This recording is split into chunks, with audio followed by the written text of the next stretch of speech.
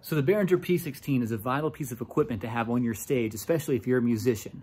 But when you're adjusting your monitors, there's a lot of buttons on that thing and you want to know exactly what they do. So let's go ahead and take a look and walk through every function of the Behringer P16. Let's go. So today we're going to learn exactly how the P16 personal mixer works in a band or stage situation. And so we've got Mr. Josiah here with us today to help walk us through how this works. So Josiah, tell us what we're looking at here. Yeah, so first what we want to do is we want to get the P16 hooked up so that we can get all the information and the signal to it. So what you want to do is you want to locate where your team has their P16D, which for our campus, it's right here on the stage box. It's kind of hidden, but it has a bunch of Ethernet ports right here. These are all outputting information to your P16s. So you want to take your Ethernet cable. Yeah, Andy, you have something? These are all outputting the same information, Same correct? information. Every single one has the same 16 channels. Those channels can be changed by the sound guy, but it'll change it for all of them. So we want to pick any port is fine, really.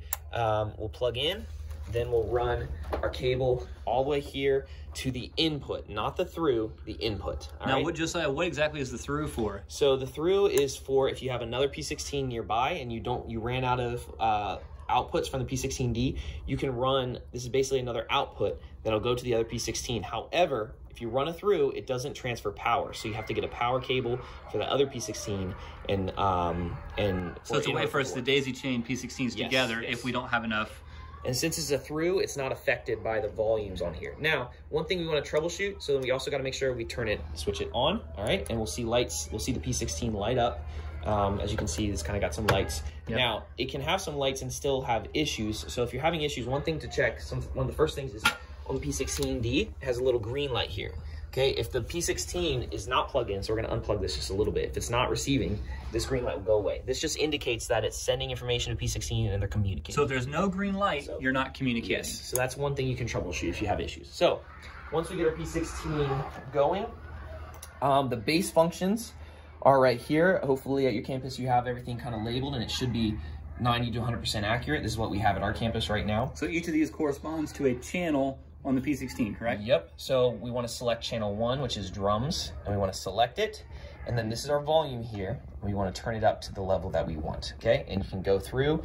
Usually when I start fresh on a P16, I go through and I turn, which actually has happened right now. So let's say it's not like that, but I take everything and I just turn it all the way down because it can kind of get overwhelming and hard to hear stuff. And then I start to, then I'll bring in, once everything's turned down, yep, we don't have any channel, I'll turn up the click to kind of where I like it. Then I'll mix whatever instruments are on the drummer, I'll mix that into where I like it, and then I'll start bringing in the stuff I need. Gotcha. Like stems and vocals and worship leader and all that stuff. Because if you start fresh and everything's already turned up, it can be kind of chaotic and hard to get your grasp. So you want to think adding from 0, not subtracting from 100. Yes, yes. One of the biggest issues we get on P16 sometimes is every once in a while it'll kind of glitch out and you'll get signal from everything except for one channel you won't be able to hear. I get questions on this a lot. If that happens, you kind of have to start fresh. You have to just turn your P16 off, turn it right back on, and you should get signal back on that channel. That's a big issue we tend to run into. I don't know why, but that kind of just tends to clear out that issue, okay? Good to know. So then as we keep going, we've got our main volume here. So this is how much volume we hear of everything. So you want to kind of set that as well. If you get to a point where everything's overpowering you and you can't hear enough of your instrument, so if I'm like the bass player and I can't get enough signal, I'm all the way up and it's not quite loud enough for me, turn everything down, bring your main volume up a good bit to where you like it, and then mix everything to that. And so it almost sounds to me like a good way to start would be to set your volume low, get your mix set, and then crank it from there. Yes, yes. And then if we keep going, we'll just go across here.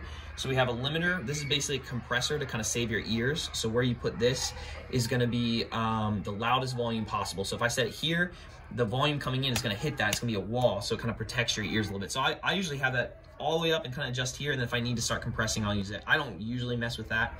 And then you have equalizers here for each channel. So if I select the drums, I can turn down the bass on it, I can turn up the bass, I can turn up and down the mid frequencies, and then the frequency here is what mid frequency you're using, so you can kind of sweep it across. So this is a selector, this is how much? Yes, and the same for treble. Now, these aren't activated or changing until this red light kind of lights up. When this red light lights up, it's kind of indicating I'm where it's set, and then I can start moving it. So if I move this a little bit, there you go. See, now it's activated. All right, we can also pan things over to kind of clean up our mix a little bit. So we can take acoustic guitar, pan it over to our left ear. We can take stems, pan it over to our right if we like. We usually want click dead center because that's critical. And we can start panning things over, all right? Now, what happens if we have, we're gonna keep moving over here. Let's hit these. We have things that drums, EG1, EG1. We have double channels. What that is the stereo image. So keys is sending different information on the left and the right to make this like very wide sound. It can be very annoying to take this, and if you just have them dead center, it doesn't sound as good. But if you pan it all the way left and then you hard pan this one all the way right, it can be annoying because now when we turn up the volume, they're separate. So then if we want to turn keys down, we got to do it twice and we got to get them exactly right. So how to avoid that is we can link. So if we link, it'll link channels. You can only link odd number then even. So I can't link 2 and 3, but I can link 1 and 2. So drums, I'm gonna push their link now. And what that does is it hard pans each one, and then you can turn it up and down just as one channel. So just to clarify, when you link, the hard panning happens automatically. I don't have to go in and adjust that. Good to know. So then I can link. So I would just come in and I would just have this. So I see drums needs to be linked, EG needs to be linked, and keys needs to be linked. That's probably it. Then you turn off link.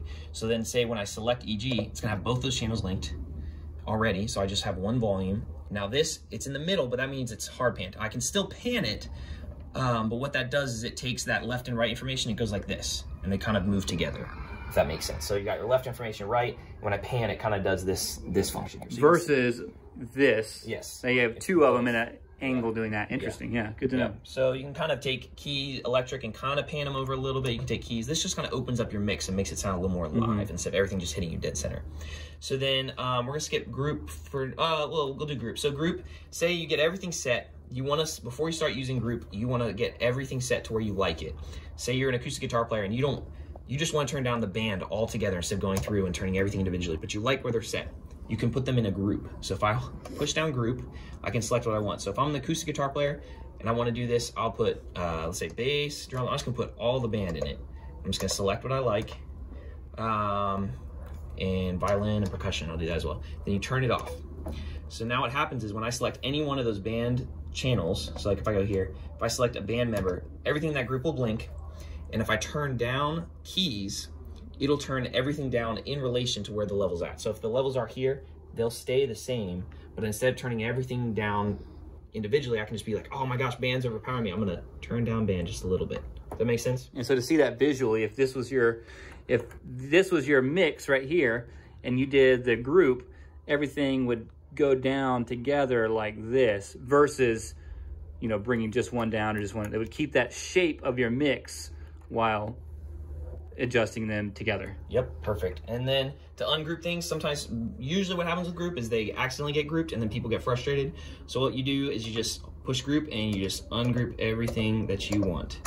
So I just want all these gone. No groups. There you go. You're good to go. Now, Josiah, what do I do if I really enjoy the mix that we've created, but I know that next week I'm going to want that same mix? I don't want to have to set all this stuff up again because every week is going to be slightly different. What do I do? Exactly. So one thing that's really great is try to use the same P16 you have. So this is an auxiliary P16, so it's just an extra one. And that's just the name of it. Yes. So you want to kind of, if you grab the same one. So when I'm going to show you how to store, but when I store, it's just locally stored. It's not stored on other P16s. So it's just on this P16. So you want to grab the same one each week. Obviously, if there's a rotation, we'll have to work that out with the other drummer. Hey, you save here, I'll save here. But what you do is you hold down store. Right now, that means something is stored on 5. That's what we're on right now. So we'll say this is aux. We're going to save on channel 12 just because it's a random channel. You can actually save 16 different things. So you just want to be in conversation with other people who are using the P16 so you're not saving over top of each other. So hold it down. I select which one I want. So I'm going to say 12. It's blinking in. I still hold down store, and then I press it again. Okay? So when you hold store, these no longer show the channels, but these are now save slots. Yes, is that correct? Exactly. Then when I want to, super simple, when I want to go back, I hold down, so in the Sunday morning I get set, I'm ready to go, hold down recall. Right now we're on 12, but then you would just hit 12 and it'll take it to exactly what you have. And so when you hold recall, it shows you the number that you are currently, the preset that you're currently on. Yes. So you just have to remember that you saved it in 12. It actually won't show you which ones have data saved in them. Yes. Now, however, so say, I'm pretty sure, so our keys are at this level on save 12. If if I adjust that, right, I haven't saved that change, but it's still I'm still on 12. I just haven't saved that change. So if I hold on recall, we're still on 12. Say you had to turn off your P16, turn it back on, you can recall, and then 12, or what was it? Yeah, the keys are back to the level they were at. Perfect. So that's an easy way to save your mix from week to week. Then here's a few other things you probably won't use much, but this causes issues with people. You can hold down mute, and you can mute certain channels. So if you can't hear things, always check your mutes. It's the same way as Link. It'll show you what's muted once you select mute. Turn that off. Everything looks fine. But if I go to these channels, I can't hear anything. So if I push mute, oh my gosh, they're all muted. Turn them back. Now, a second way to mute, it's the same exact thing, but if you select a channel, this volume knob can actually be pressed in. So if I press it in, that's muted now. So if this little red ring isn't lit up and nothing's moving, that means it's muted. So press it again, press it again, it's unmuted, press it, it's muted. Then solo, you can solo a channel, so you can just hear only what's happening through EG to be like, hey, what's our guitar player doing? Oh, okay, he's doing that, or that's his channel. And then the last thing we'll do is main volume. If you press this is another volume. I wouldn't recommend messing with this too much, but it does cause issues with people. When this is selected, you can't, oh, you can, but it can cause issues because you think you're doing something, but you're really just adjusting the main volume before the limiter. So there's a volume, this volume right here is how loud you want it before the limiter, then you adjust your limiter, and then this is your output after all of that. So just to select that, you select it, and oh, I think you just select something else, yeah. And so I would say best practice for this, main volume, all the way up. All the way up. Let it be, and then adjust your output from this level right here. Yep, sweet. Awesome. Hope this all helps. Well, Josiah, thank you so much for helping with this, and I hope you learned something about the P16 interface.